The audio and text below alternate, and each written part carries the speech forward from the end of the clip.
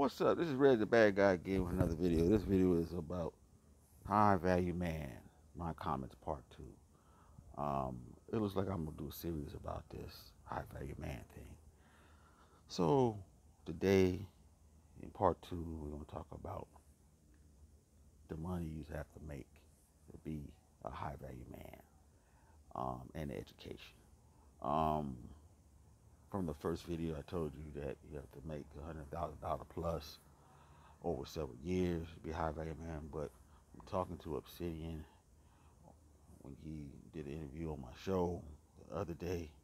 He's saying now it's $250,000 or more. I mean, it's hard enough already to get to $100,000 without having education, and that's another thing. I'll talk about that later. Now you got to make $250,000. So why don't you just say that a high value man is just a rich man? To be a high value man, he had to be a rich man.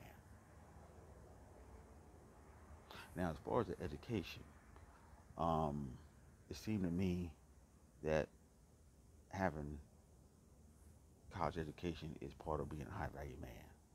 It seems like you can't be a high value man if you're just a blue collar guy, or a guy that just have formal education.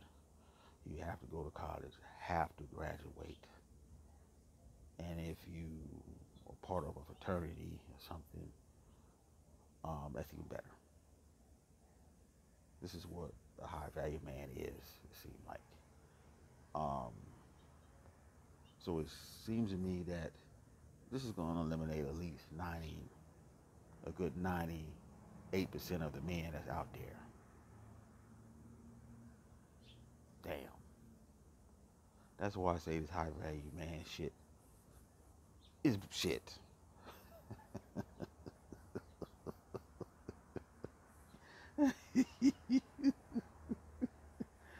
You know, all it is teaching women to go after guys that are rich.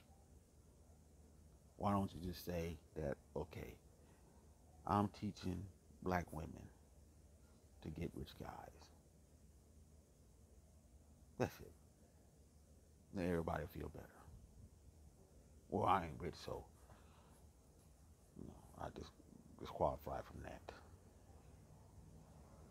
And brothers can just go on about their business. But all this high value man, well, you could be a high value man too. You could do this, you do this if you work hard and stuff. Well, it seems like you got to do more than work hard to be a high value man. Um, so tell me what you think, man. Tell me what you think on this shit. Until next time, I'll see you later. Peace.